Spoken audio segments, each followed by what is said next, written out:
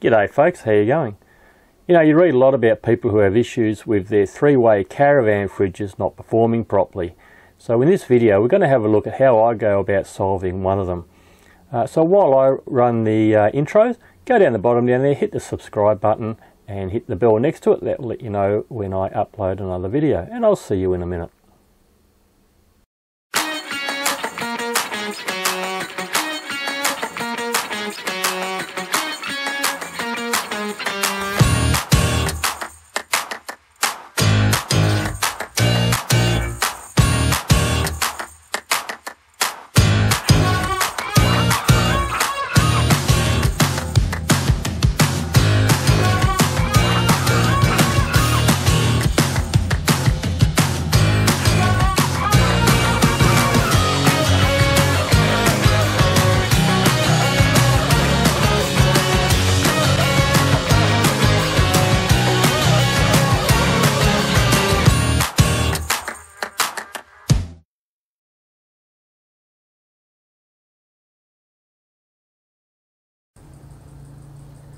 Hey, welcome back.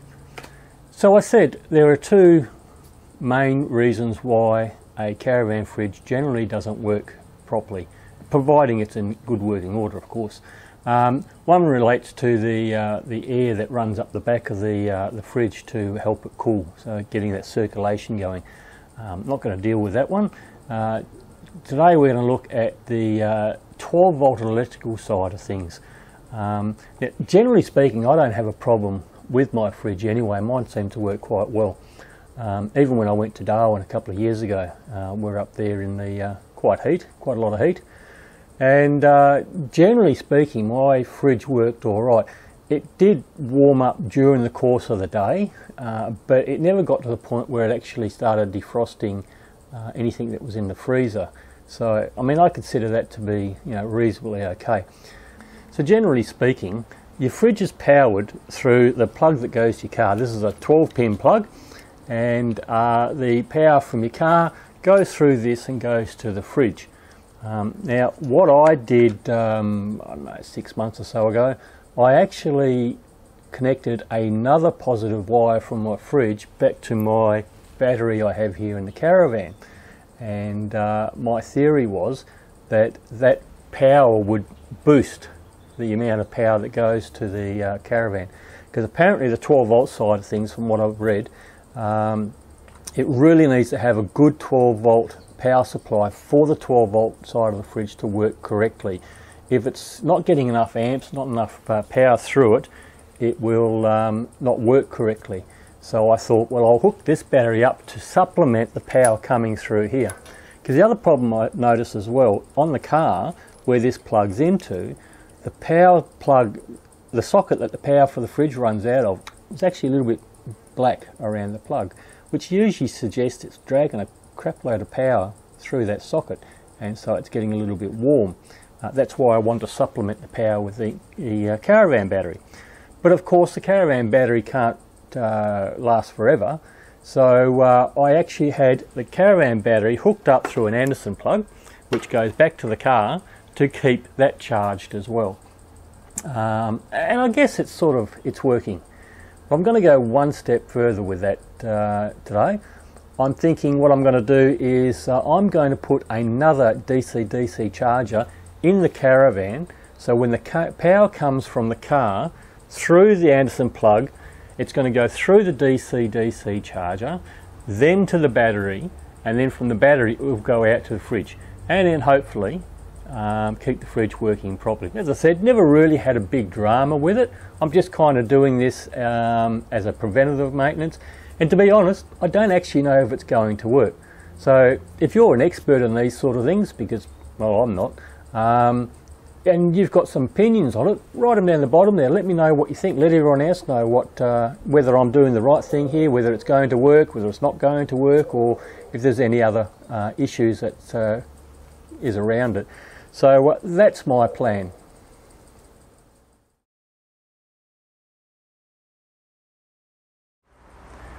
So my plan to make all this work will go something a little bit like this. First I got my car.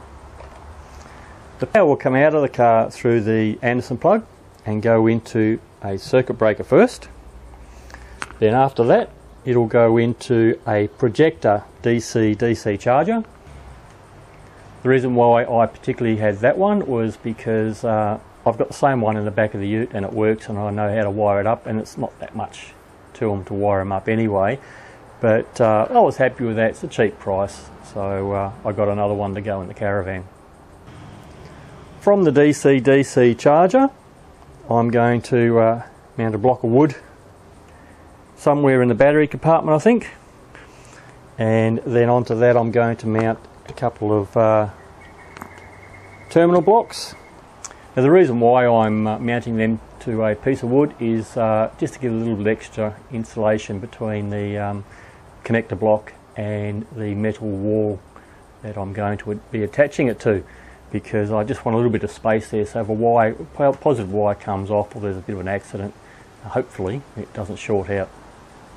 Out of the terminal block, wires will head off to the battery and also off to different devices in the caravan, and then from there power will then go through to the fridge.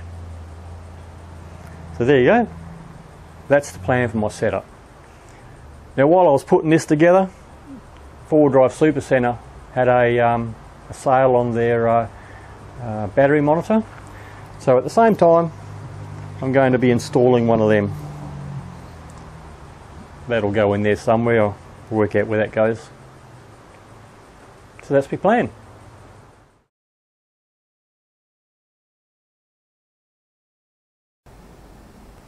So I've just spent the last couple of hours wiring the DCDC charger and the King's battery monitor together, because they're going to go in there somewhere. And then down the bottom here is the top of my battery compartment, so the wires are going to go down through the box into there. Message for Kings: if you're going to put terminals on the end of your wires to make it easy, how about making your wires long enough to actually do something with? The wires are like about 4 inches long. Who the hell is going to mount their battery monitor next to the battery? You're going to put it somewhere where it's convenient to see. So if you're not going to make them long enough, don't bother putting terminals on the end of them. It makes it easier to extend them then. So now I've got to work out where this is going to go into there, and how to get my wires down and sort of work out what's going on from there. So I'll put a GoPro on my head and you can see what's going on. So inside here is where I'm going to mount it. Up here will be the DCDC charger and the King's battery monitor. This is the top of the battery box. I've got to drill a couple of holes down through here for wires to go either way through, and then connect up to the battery terminal down the bottom there. So in here's my battery box. So on the back wall there I will mount the positive and negative terminals on the wooden block, and then up the top there is where the wires should come through and then connect up to the battery and to the terminal block. That's my plan anyway. So I'm going to drill some holes now and to get the wires through, but I can only get grommets that size, they're not very big, so I've got to drill a couple of them, and I'm going to use one of these here, these cone shape drill bits, because I think it'd be easier than trying to drill with other types of the standard type of drill bit. Be able to get down to the size that I need, I think, a little bit easier.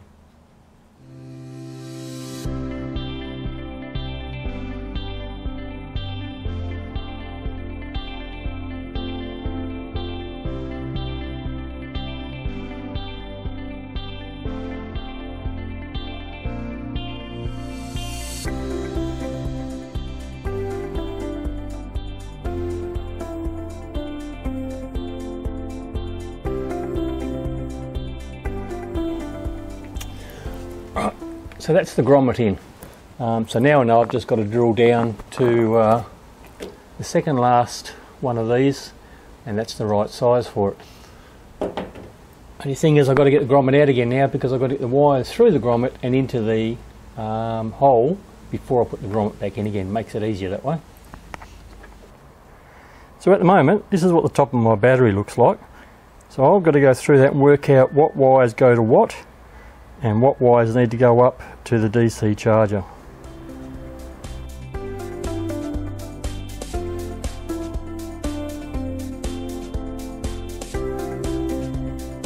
So that's the first wire up, and now I'm just going to join the alternator in on the DCDC charger to the power wire that's coming from the ute.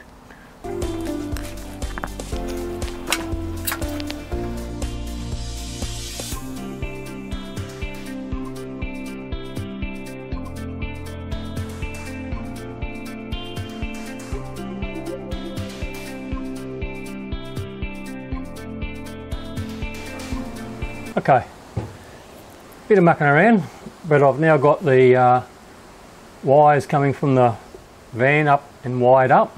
And I've got the battery monitor, the wires for that are now going back down towards the battery to the terminal block, which I'm now going to install.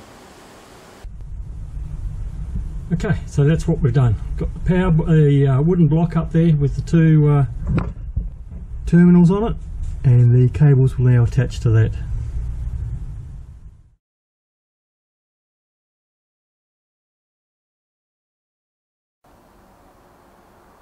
So it's the next morning. I worked through till late last night. It was starting to get a bit dark to see what I was doing, so I thought I'd give it away and carry on today. Only trouble is, being Saturday today, all the neighbours are out doing all their stuff that they want to do around their house. The bloke across the road is building a new second story on top of his house. There's a lot of banging and clanging going on over there at the moment, but well, that's what you get for living in the burbs. So last night, last night, I've got the wires through from the battery coming up, and I connected up the DCDC charger and all that sort of thing. But in the process of doing that, the previous owner had put a Anderson plug on the outside and connected that to the battery, which was where he plugged his solar panel in. And when I was wiring up last night, it's actually quite a thin wire, and because I want to run the DCDC charger, which will take a fair bit of power, I thought, oh, I should probably change that over at some point, you know. But overnight I thought about it. I thought, oh look, if I don't do it now, I probably will never do it. So this morning I've got to rerun that wiring and put in a heavier cable so that the DCDC charger will run properly. It's only probably about, I don't know, 500mm long or something. It's not a big cable, but I'll do it now anyway, and then it's done. But I'll show you what I've got up to so far. So this is the inside of the battery box. So you can see up the top up there where my wires are running through, and then I've got my wooden block over the back there of my terminal block. That red wire that's attached to it is coming out of the battery monitor, and then all the other accessories will attach to that bolt there next to it, and that'll be where all the power comes off from. This little wire here, that one there, is the one I've got to change. Here's the Anderson plug down here. What I'd done was I just ran the cable from the down the drawbar and just plugged into that Anderson plug for the convenience. So that's why how I got my power inside for the battery. Just, it was an easy way of doing it, but I'll swap that cable out and make something a little bit better.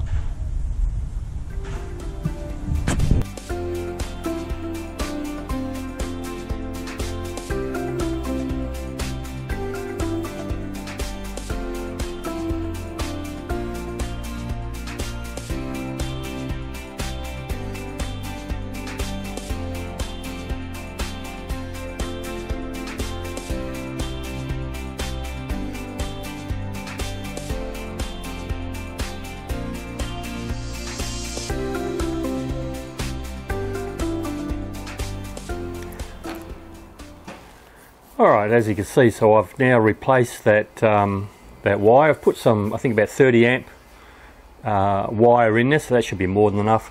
And I've just bogged it up with some Celastic and that in there to stop the moisture and dust, hopefully, from getting up into the battery box. So now I can get back to doing what I was actually doing before.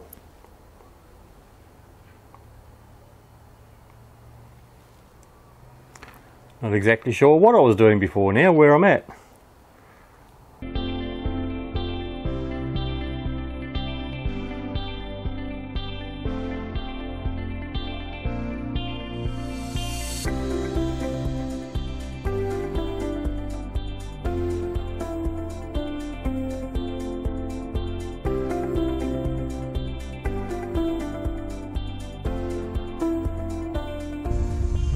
So there you go, that's the 2 units mounted. Just need to tidy up the cables a little bit, put a couple of earth straps on it, and then wire up the wires in the battery box, and then she's ready to go, hopefully. Right, so I've gone through and I have checked all my wiring, make sure that everything was hooked up the right way around. I've wired up the positive and negative bus bars I've got inside, and I've put the battery back into place, and I'm just about to hook up the power. I've got a fuse in there ready to go, so let's hook it up and see if it goes bang.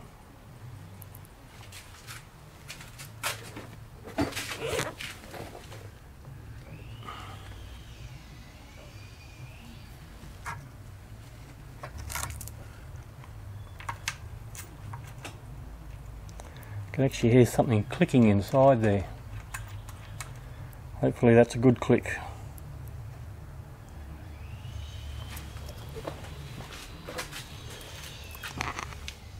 Oh, we've got power.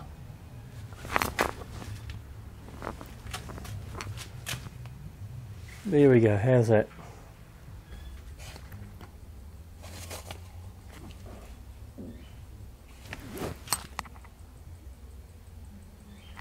I think that's a success. Had the car running, well, I've still got it plugged in. The DCDC charger has got a blue light showing what type of battery it is, and an alternator light on, which means it's connected. The King's thing says that there is 13.1 volts in the battery, but it's not showing anything in the way of a charge. So I'm not sure. I'm going to go and turn the fridge on and see if it does anything, or maybe I've got to turn the actual King's thingamajig actually on. Hang on.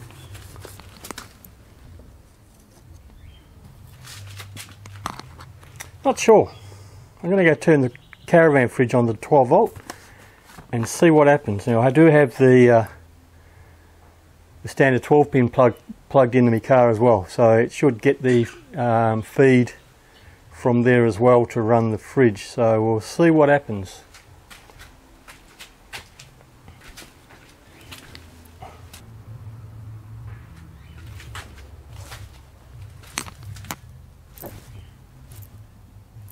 It's working. I've turned the fridge on, and it's now got negative 10 amps coming from the battery. It works.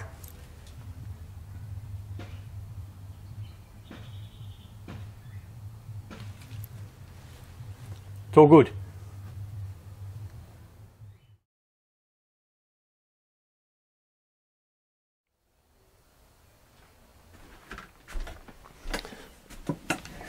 Alrighty, change my hats again, put this one back on again.